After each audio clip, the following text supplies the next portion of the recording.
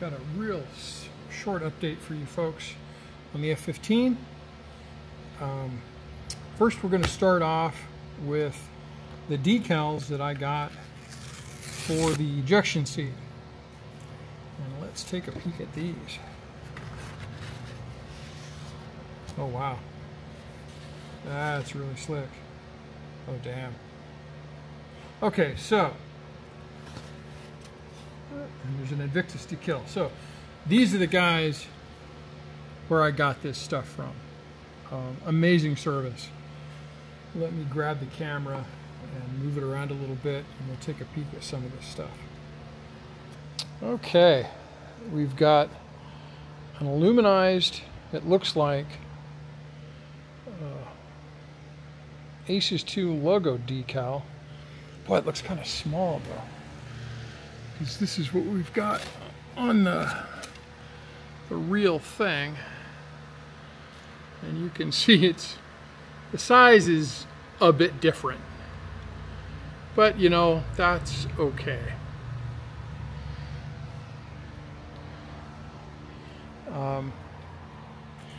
We got, looks like labels for pyro, so I think these are designed to go onto various tubing items, so that's kind of neat. Wow, the shrink is interesting. If you look at that, you can see there's a white border around those.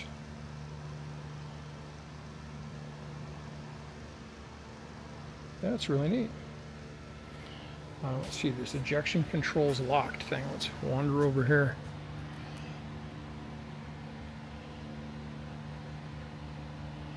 Well, that looks really close. The yellow is a little different, but not by a whole lot.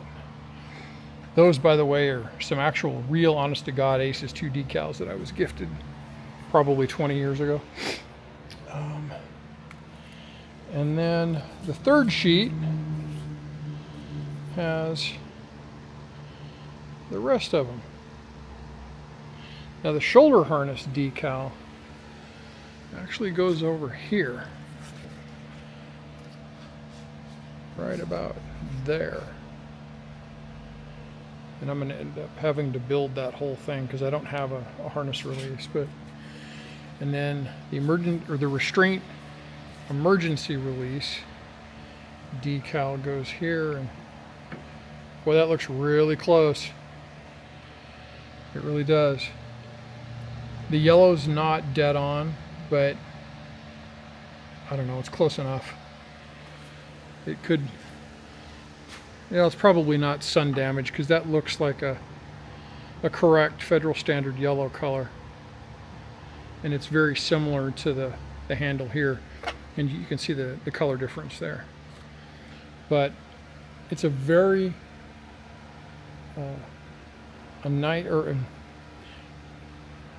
it appears to be a high quality sticker sheet or decal sheet for the Aces 2, and that's really nice to see.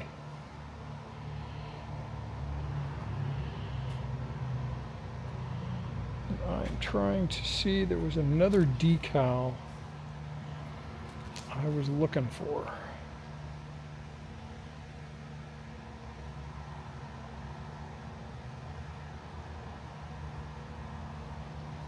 Because I know that there's an equipment release decal here. Oh, it's right there. And again, the size is different, but it's close enough, realistically. So that's really cool. Okay, so I'm going to put these back in the container until I need them, and we'll go on to some of the other stuff that I've been working on. So the other thing I've been working on is attaching, or what my belt interconnect is going to look like. Okay, And I've decided the simplest way to do this is to use a turnbuckle. Okay, this is a stainless steel one I found on Amazon, and it's got all the features I want, and this is wide enough for the 12mm belt that I need to use for the system.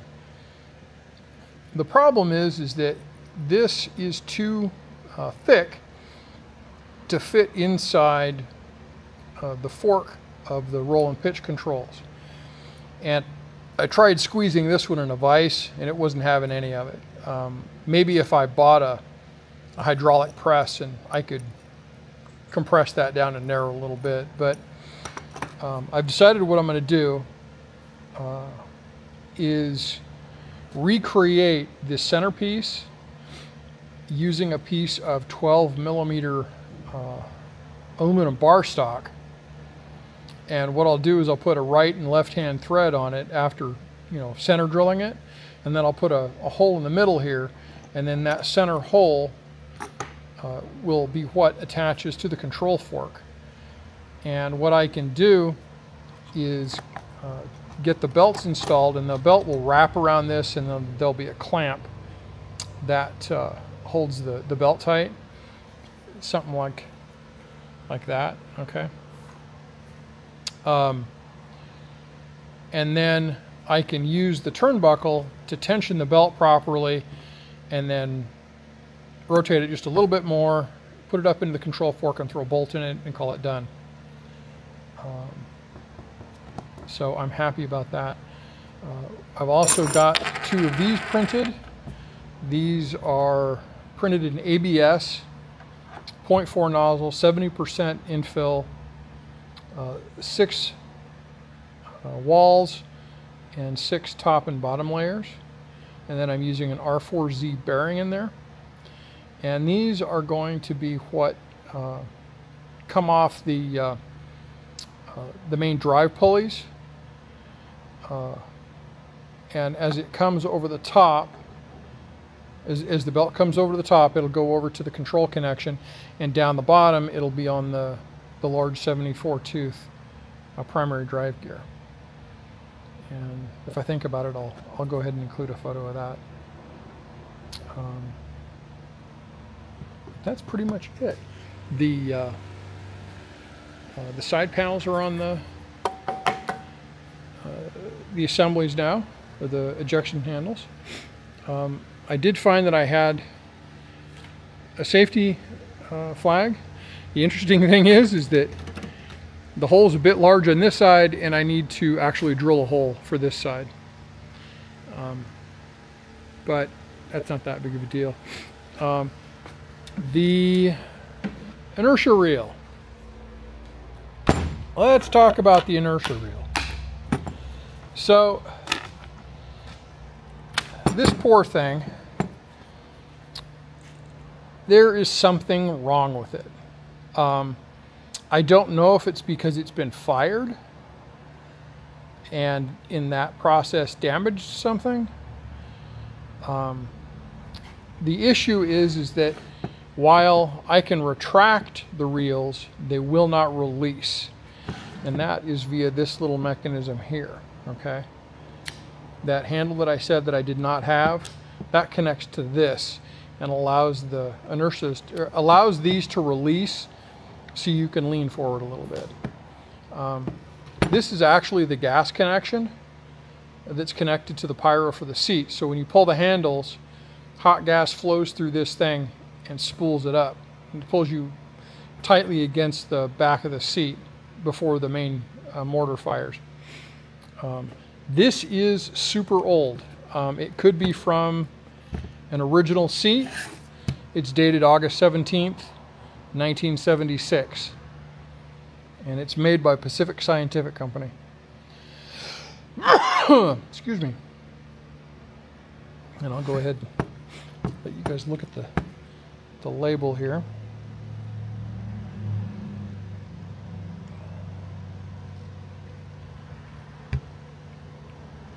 So yeah. Anyway, what I need to do is I need to pull this thing apart and find out what's wrong with it to get it to at least a release. And if it's just old and needs to be lubricated or whatever on the inside to get repaired, I may look at seeing what it would take to fire it using a compressed air. I think that would be kind of a fun effect. You pull the handles, and if you've got the belts on, it pulls you against the seat back before it boots you in the butt with a sound transducer or something like that. At any rate, that's all I have for you folks now. And thank you for watching, and I'll see you next time.